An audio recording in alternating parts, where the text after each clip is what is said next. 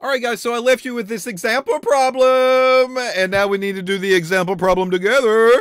So did you get the correct answers? And I know what you're going to tell me. You're going to say, well, I didn't do the problems because I didn't want to waste my time. I just clicked next on the next video to watch what these answers are going to be. Shame on you if that is what you did. And the reason is because you don't learn that way. You have to be able to struggle through these problems on your own. Break a sweat. Don't let other people do the work for you, because if that's what you're doing, then that means you're probably not going to get very good grades on an upcoming test, and we don't want that to happen, do we?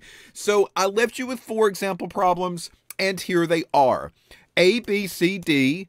And it says, give me the number of signals and talk about the multiplicity in each one. All right, so keep in mind, we are building and using our words. So we want to make sure that we use some proper terminology when we begin to explain what we're getting ready to describe. So CH3, CH2, CH2, CH2, CH2, and CH3. All right, that's the structure that they gave us.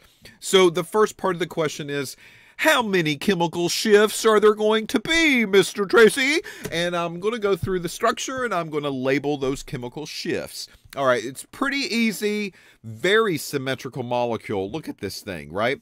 So this is going to be, let's just ding dong there and ding dong there and ding dong there. And then look at this. Here is almost like a plane of symmetry that begins to happen. And now the 4th carbon in is actually a replica of the 3rd carbon. And now the next to last carbon is a replica of what was kind of second in line. And now the ending carbon is the same as what we started with in the beginning. I can take that molecule, I can completely fold it in half on top of each other, and they perfectly line up. So these are equivalent hydrogens that we see on the tail end of this molecule. So, as far as the first part of the question goes, we really only see 3 signals or 3 chemical shifts. That's what we're going to find in the NMR. All right, so the next part of the question says, now talk about the multiplicity. It doesn't even want me to label them. I started to do that here, but I'm just not going to do that because it doesn't actually tell me to do it. It doesn't say rank them. It doesn't say give them in order of lowest frequency first and then highest frequency, which is closer to the 0 mark, and then up and up and up and up. It doesn't say for me to do that. I can, and we probably will, but that's not part of this example problem, right? So we've talked about those in previous lectures. If you need a review of that, then go review it. But right now, it's just all about signals and then multiplicity or the splitting.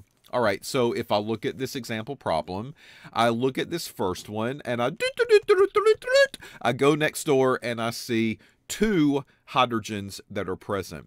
So 2 plus 1 is going to be a triplet. So this is going to be a split of 3 different signals, and that's what I would see in that NMR cluster at that particular chemical shift. All right, next one, we're going to go a second one in.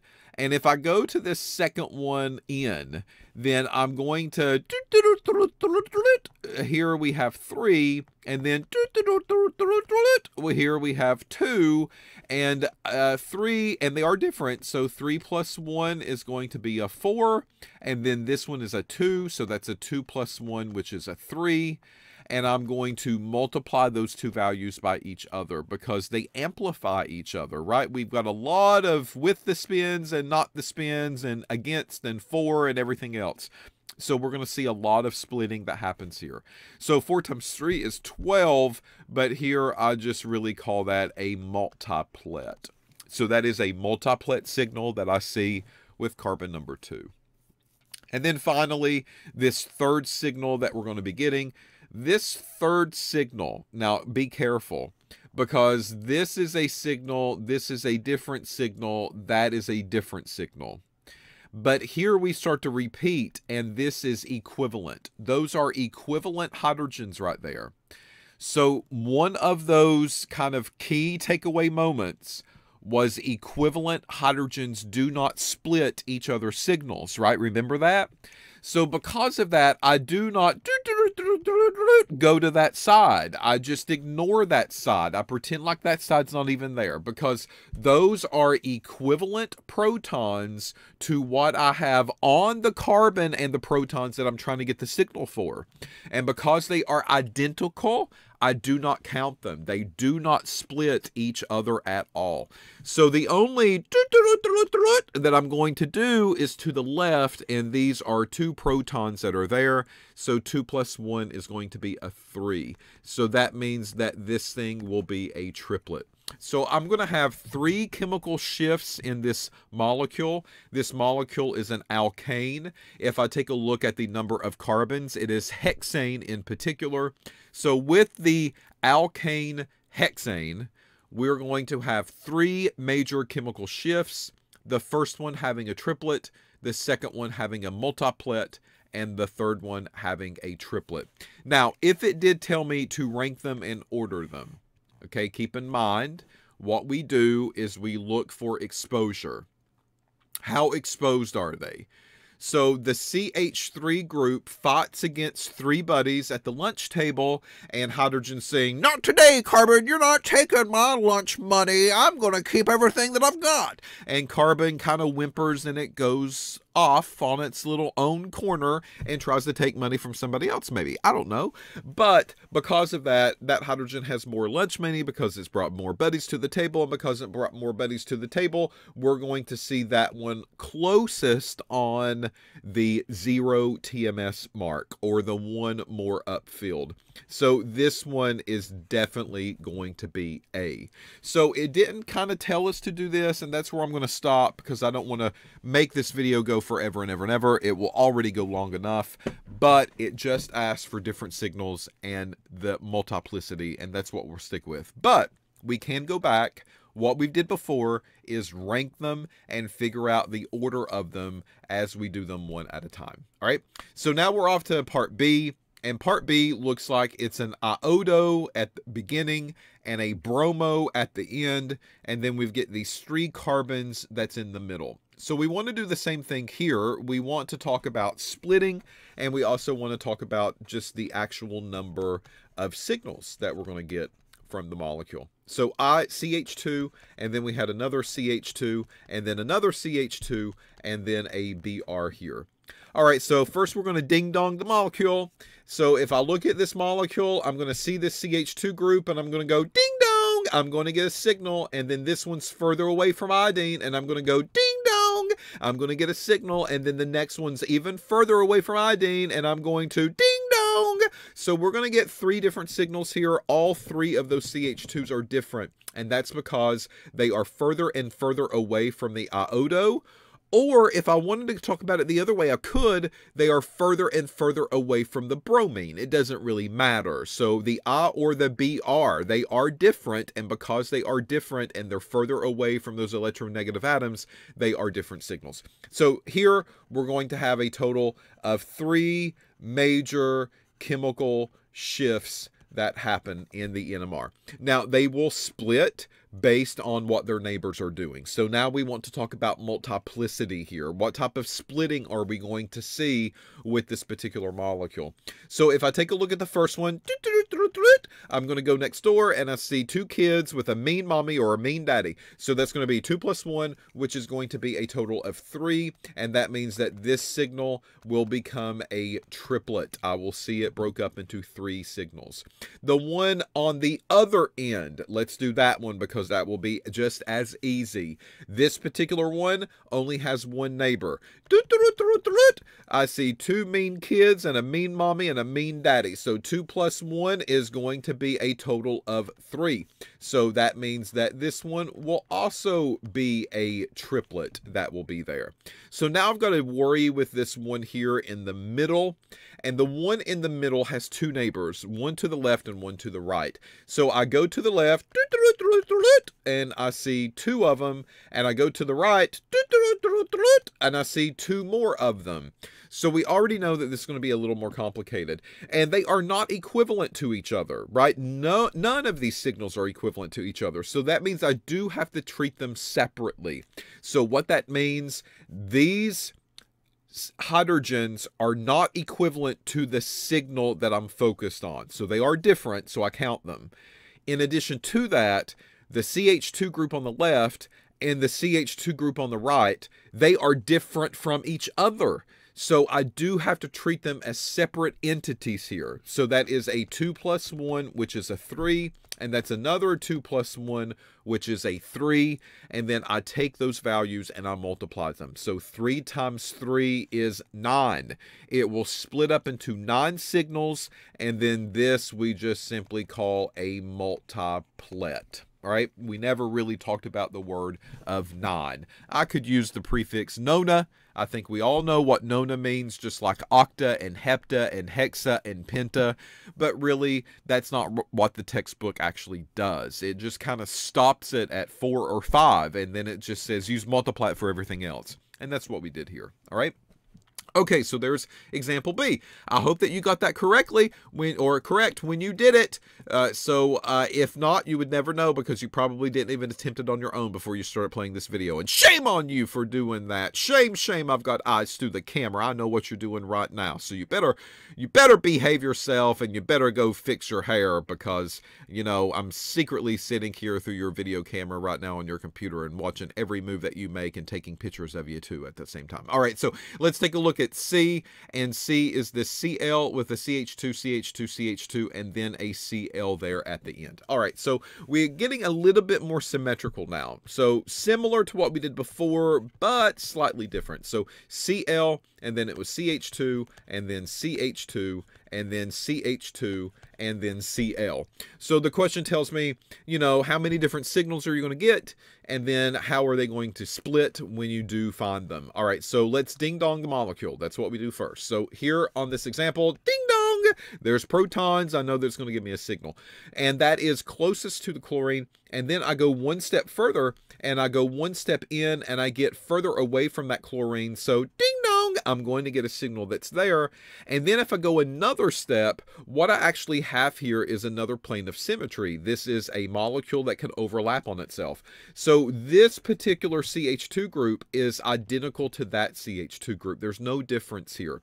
That one is attached to a chlorine with a CH2 on one side, and this one's attached to a chlorine with a CH2 on the other side. So equivalency is going to have a play here. And again, take a hydrogen off, put a bromine or something on it, name it to the left, and then do the same thing over on the right-hand side. You will see that you will end up with the same name. So plane of symmetries are very good here for NMR. I quickly just knew this by looking at the structure. I know we've got 2 major chemical shifts here. All right, so 2 major chemical shifts. Now the issue is, how are these things going to split? How do I describe the multiplicity of each one of these signals? And the first one, like all the other ones, have been pretty easy, right? They've got one neighbor. So I go next door. I see 2 kids with a mean mommy or a mean daddy. So 2 plus 1 is going to be a total of 3. So this one will form a triplet for me, all right? And then if I take a look at this middle carbon, we have to do the multiplicity of that one as well. So if I look at this middle carbon, I see the one next door, and I see the one next door here. So if I look at these 2 different ones, these are equivalent to each other, right? So here's the kicker. They are equivalent to each other. This one would be maybe the B signal, and that would be a B signal. This would be the A signal. The A is furthest away from the electronegative atom. So those 2 are Bs. So what this means is that I do not treat them separately, okay? So the one to the left and the one to the right, those are equivalent protons. So I add all of the equivalent protons up. There's 2 to the left and 2 to the right. So that's a total of 4. And those 4, I will then add 1 on, and that will be 5. So we can call this a pentet, or some people will actually call it a quintet, like quintuplets. The same thing would happen here. So that is in reference to a total of 5. If you didn't want to use either one of those words, you could just say a multiplet. I would give you credit for that. Or what you would see on my types of questions, I would say, give me the multiplicity, and I wouldn't even really require you to use words. I would just say, is the multiplicity a 2, a 3, a 4, a 5, a 6, a 7, an 8, a 9, a 10, a 12, a 14, and so forth. You would just give me the number. That's kind of where I gravitate toward, but the textbook wants you to describe it using your words. So we'll use our words to describe it here, and we'll call it a pentet or a quintet. Either one of those I will be okay with. All right. All right, so there's that example problem for C. So hopefully you got that one correct. If so, ding, ding, good for you. You're making strides in the NMR field. All right, so finally we get D, and D is I, CH2, CH2, CH, and Br2. So again, slightly different, and we need to start off like we always have with the number of chemical shifts. So I, CH2, and then CH2, and then CH, and then Br. So again, very first thing, ding dong the molecule. So ding dong, I get a signal there, and ding dong, I get a signal there because it's different, and then ding dong, I get a signal there as well because they're different. So all three of these carbons are different from each other. Notice this is very similar to the B example that we did, with the exception of this last carbon near the bromine. This carbon only has a hydrogen here, and that's it, not two of them. So that would be the major difference between part B and part D. So there's two bromines here with one hydrogen, and that is it. All right, so I take a look at these three signals. I know there's going to be 3 chemical shifts. All right, so now I need to explain the multiplicity for each one of these, and we just do what we've always done before in the past. So here's my CH2 group. I see 2 mean kids and a mean mommy and a mean daddy, so, or a mean daddy. So I see a total of 2 plus 1, which is going to be 3. So this is going to be a triplet. And then here on the other end, this is not equivalent. It's not equivalent to anything, right?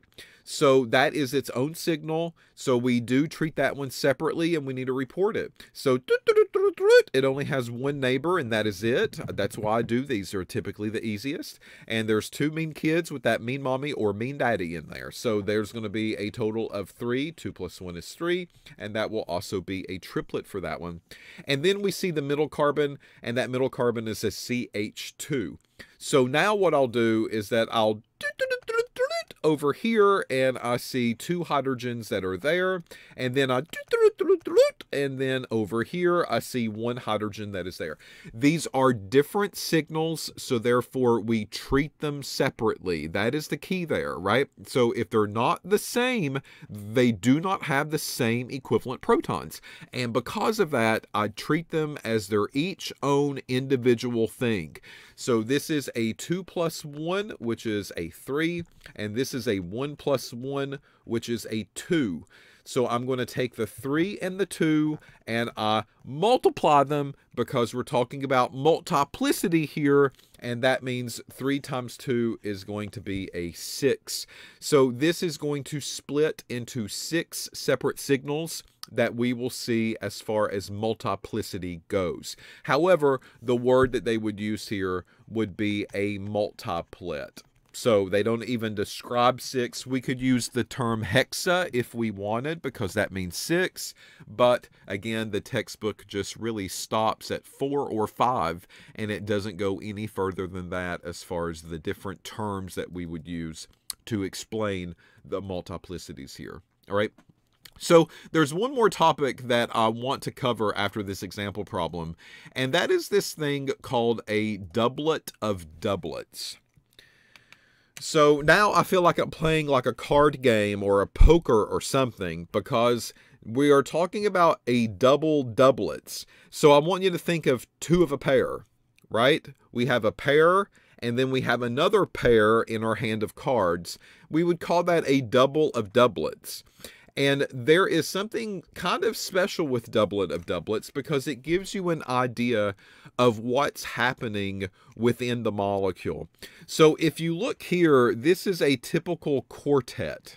Okay, and that quartet has a shape, and that shape starts off really little, and then it goes bigger, and then it goes little again on the tail end. And that's a typical, what I would call, quartet that I would see in an NMR. So that's very, very common, not an issue here at all. And that's just really what we've seen. And now we've talked about why the heights are different the way that they are. Because the probability of giving us all with or all against that signal is going to be very, very small compared to all of the other options that I'm getting in the middles. And that's why those splitting peaks are much taller in the center of the entire shift that we are describing. However, we do have this thing called a double of doublets. And the double of doublets will still be 4. Look at this. It's still 4 in total, right? 1, 2, 3, 4. But the difference is that the front end is higher and the back end is higher. And they're all pretty much the same height all the way across. And that is what we describe in an NMR field as a double of doublets. And what that means is it's giving you ideas on where the 4 is coming from, right? We've often talked about this in previous videos, and we're like, oh, that's a quartet. So that quartet means, well, 4 minus 1 is 3. It's got to have 3 surrounding hydrogens, right, on that one carbon.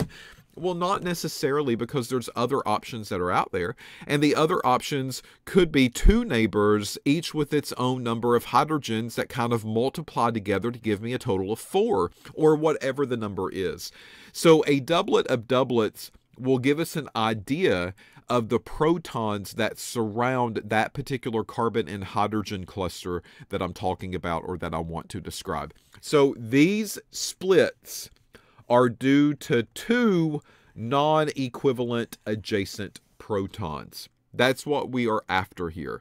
So we will see doublet of doublets beginning to get formed if I have neighbors, and those neighbors have 2 non-equivalent adjacent protons. So I want to go now and maybe start looking at these examples and talk about how these doublet of doublets could show up, and maybe how we can use them to describe or deduce a chemical structure once we run them.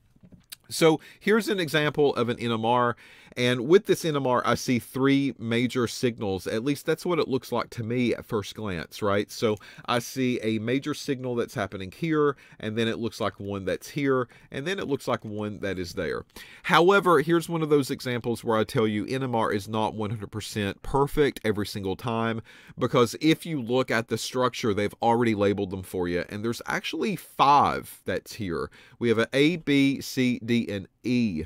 So if you look at this cluster really close, you'll actually see a separation here, and that would maybe make you think that there's 2 signals, and then 1 from there and 1 from there, which will be a total of 4, and you would still be wrong. And the reason is because that cluster is actually made up of 3, and they're super, super close with each other. So, not doublet of doublets yet, but we're looking at these NMRs and we're starting to take the baby steps in order to use the doublet of doublets in order to figure out where they show up and why they show up. So with the first signal, this is going to be our typical A. That has a neighbor with 2, and that's a 2 plus 1, which is a 3. And if you look at this, you can kind of see that clearly. 1, 2, and 3, that's going to be there. So the next one is the carbon with the H2. On one side, I have 3 hydrogens, so that's a 3 plus 1, which is going to be a 4. And then on the other side, here's a carbon, and this particular carbon, actually, if you look at it, 1, 2, 3, and 4, there's 4 bonds there already. That does not have any proton at all. So I don't really get a neighbor to the left here because there's no protons on that neighbor. It has no kids, right? It's in like a little retirement community where it's just a happy little man or a happy little woman, and they're on their own with no kids to worry about. So easy breezy there. So we only get a total of 4 from that splitting for that chemical shift. And what you see here is an enlarged version, and that clearly shows the 4 splits that are happening there. So that's going to be a quartet for you as far as multiplicity goes. And then finally, this cluster here after the 7 mark, that is in reference to the C and the D and the E. And each one of these has a carbon that's been attached. And on one side, we have a hydrogen, and on that side, we do not. So this is going to be a one hydrogen thing plus 1, and that will be 2. So that will be like a doublet there. And then when I move on to D, that will be a little bit different. This carbon to the left has 1, so 1 plus 1 is 2. And then this carbon to the right has 1, so that's a 1 plus 1, which is a 2. And then 2 times 2 is a 4. So that would be a quartet, actually, that's going to show up there. And then if I look at E, that is a para position. That will be a different signal. And if I look at E here, I go next door. I see one kid that's there. So 1 plus 1 is 2. And then I go right-handed, and that's 1 plus 1, which is 2. However, this signal is the same as this signal. So the splitting will change very slightly here, right? Those are both ortho positions. That had not happened up until this point, okay? Meaning that with this C hydrogen to the left of that, that was meta. That is different. It gives us a different signal. Then if I looked at this hydrogen that was labeled as D, to the left of it was the para position, and to the right of it was the ortho position. So they are different signals, so I count them separately. Para, though, is going to be a little different if you're not careful. And that's because to the left is going to be the carbon next door, and to the right is a carbon next door, but these are in the same positions, and those are metas of each other. So those metas are equivalent, which means that the hydrogen here and the hydrogen there should be counted together. So 1 plus 1 is going to be a total of 2, and then I add 1 on that total. I do not treat them as separate entities here. So that means that this will be a triplet. So for E, I have a triplet. For D, I have a quartet. For C, I have a doublet. And then for the innard of the CH2 group here on the ethyl group, well, that's going to be a quartet. Well, yeah. And then A will be a triplet, just like we had another triplet later on in the structure. All right. So triplet, quartet, doublet, quartet, and then we see another triplet. All right. So that would be a description of the multiplicity for that particular molecule. All right, so here we have another NMR, and this time it's just focused on the benzene ring. Now we know OMP. We knew about OMP later. We just haven't seen it in a while. But we need to take a look at these structures, and I see 3 major signals here, right? I see a major signal that's there, and a major signal that's here, and a major signal that is there. So 3 major signals is what I first glance at, and the structure actually tells me what those signals are. There's an A, and there's a B, and there's a C. So there are 3 major signals, and they've enlarged each one of these up. Here's the 7.5 to 7.6. This would be the A, which is the lowest frequency. And then here's 7.6 to 7.8. So pretty close, but yet a different signal. So this would be B. And then here's the 8.1 to 8.3, a little further downfield. So therefore, that would be a C cluster. So if I look at the C cluster, here we are, and I take a look at the neighbors, well, I go next door to the left, and there's a carbon with 1 kid. So there's 1 proton there, and that is a different signal than the one on the right-hand side. So I'm automatically going to do a 1 plus 1, which is a 2. So we're going to start there at least. And then for C, over on the right-hand side, I see 2 bonds to another carbon, a bond to the carbon I just left from, and then another bond to an NO2 group. There is no proton here for that carbon. There's no H that's directly attached there. So there's going to be a 0 that's going to be there. So a 1 plus 1 is going to be a 2, and I see that the C signal has been split into a doublet that is there. All right, so there we go. There's the doublet. And then if I take a look at A, let's do A now. Here's the proton for A. And then I go to the left, and there is a 1. And I go to the right-hand side, and there is going to be a 1. So this looks like, if I had to determine what was going on, well, to the left is going to be a 1 plus 1, and that is a 2. And then to the right-hand side, that is a different chemical signal, right? Because this is next door to an NO2 group, and this is 2 doors down. So that is a different signal. There's 1 that's there, so 1 plus 1 is another 2. And then 2 times 2, which is going to be a 4. All right, so if I take a look at A, what we're seeing is at least a split of 4. And you're actually seeing this cluster here in 3. That is a 3 cluster. The 4th one's not showing up that well. But we're going to see a total of 4 based on the rules that we've always used so far.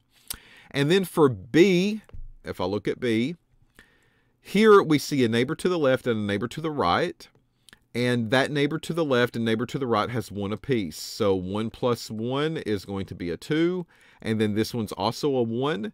But this isn't equivalent, right? That is equivalent to that one. They are the same signal to each other.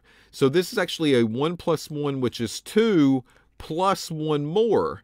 And that will be a total of 3. And the way that we see B here is that we see 3 separate peaks. So this is a triplet that shows up.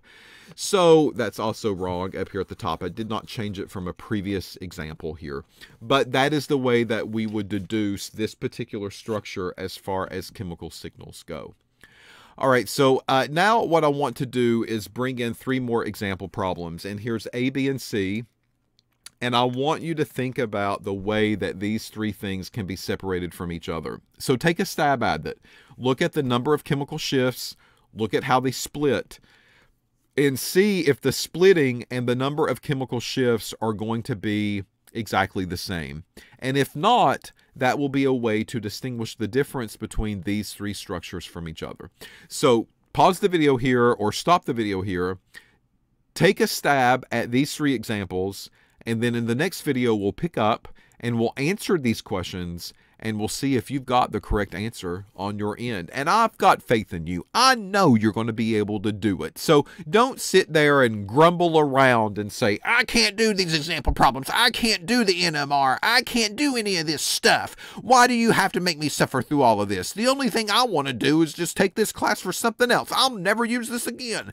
Well, it's easy. I promise it's easy. So just take a stab, figure out if you can do it or not, and then we'll come back and we'll double check your answers in the next video.